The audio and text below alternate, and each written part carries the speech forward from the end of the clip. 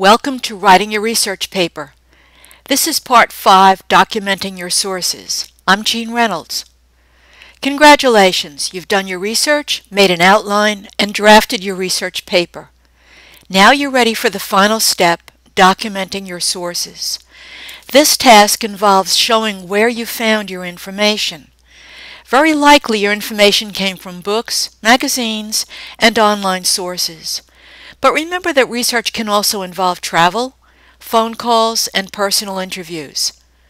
When Edward A. Berlin researched his biography of composer Scott Joplin, he traveled widely and found much new information about Joplin. Edward Berlin carefully documented all his sources, and you should too. Make sure you know which documentation system your instructor wants you to use. MLA is the usual choice for papers in English courses and the humanities.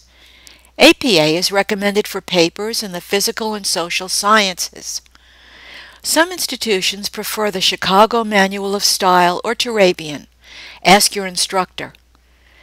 You'll need to locate a documentation guide. Details such as periods, commas, and word order have to be done carefully. If your college or university has an official handbook, make sure you have a copy. It will have instructions for documenting your paper. Your institution's library has handbooks and other resources. OWL, the online writing lab at Purdue University, is a wonderful free resource that I use often. Librarians are glad to answer questions, but don't expect them to do your work for you. The citation machine online will format Works Cited entries for you free. It's a resource that I often use myself. But double-check the results. Sometimes mistakes creep in. The next step is to understand which information needs to be documented and which doesn't. You should document only information that someone might question. For example, nobody is going to argue about when President Theodore Roosevelt was born, the names of generals during the Civil War, and the scientific names of most plants and animals. But there's disagreement about the causes of the Civil War, the way mushrooms are classified, Scott Joplin's date of birth, because there's no birth certificate, the proper role of the Supreme Court, and similar questions. And you must always give sources for quotations, statistics, and data. Here's how to insert sources. Reread your research paper. Every time you come to a fact, quotation, or statistic that must be documented, write an in-text citation like this one, White 316, shown in blue, meaning a book by White on page 316.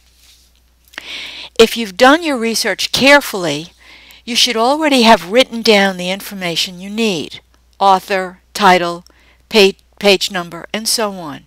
If not, you may have to do some backtracking. Let's look at page 1 of our research paper about ragtime. The citations are done in MLA format. There are several historic facts in the first paragraph. How many of them require documentation? The answer is none. There's no controversy about these historic facts. In 1976, Joplin posthumously received a Pulitzer Prize. By the time he died, ragtime was losing popularity. By the 1970s, Americans were rediscovering ragtime. Ragtime became popular again in the 1970s. Scholars became interested in ragtime. And we won't document the thesis. It's the main point of this research paper, and we'll be supporting it in every paragraph. Historians today point to the ragtime era, 1895 to 1915, as a turning point in American musical history. But we will need to document other kinds of information, quotations, information from experts, and historical facts that require verification. Let's look at a quotation from the first paragraph. This is a useful quotation because it indicates how important ragtime music was. According to music scholars William Schaefer and Johannes Riedel, ragtime effected a total musical revolution. the first great impact of black folk culture on the dominant white middle-class culture of America.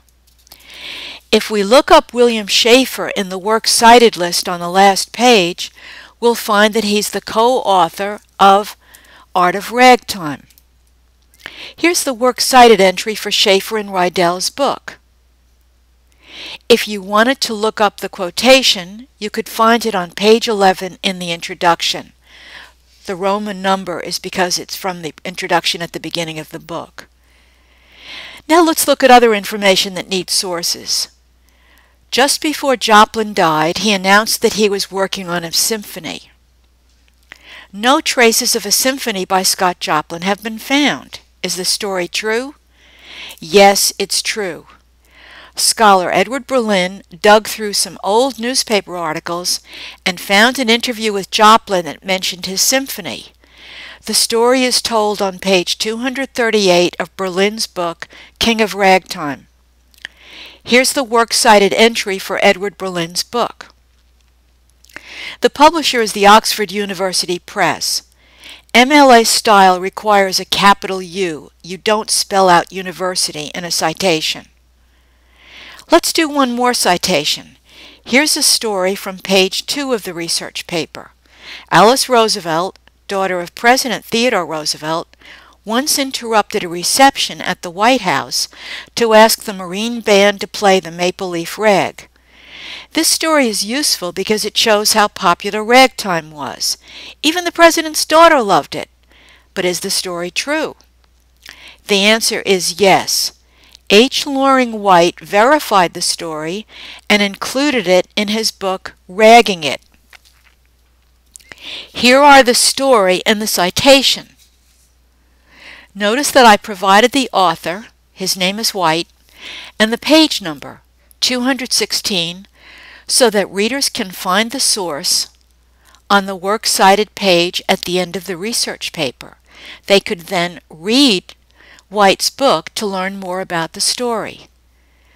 The Works Cited page at the end of the research paper lists complete information about each source: author, title, date of publication, publisher, city of publication, and so on. You should write down this information while you're reading so that you'll have it when you need it. Be sure to include every source that you used on your Works Cited page. And remember that librarians can help you with sources.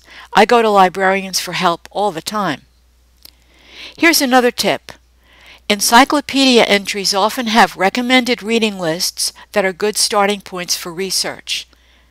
If you have questions about research or documentation, talk to your instructor or a librarian. You can read the entire ragtime paper free at ragtimeresearchpaper.com. Please take a few minutes to look at it. You'll see how it's organized and how all the parts work together. And be sure to watch all 5 parts of the Writing Your Research Paper series at researchpapersteps.com. If you'd like to sharpen your writing skills, take a look at my book, What Your English Teacher Didn't Tell You, available at Amazon.com. And remember to check out the free resources at writewithjean.com. That's it for today. Thanks for watching.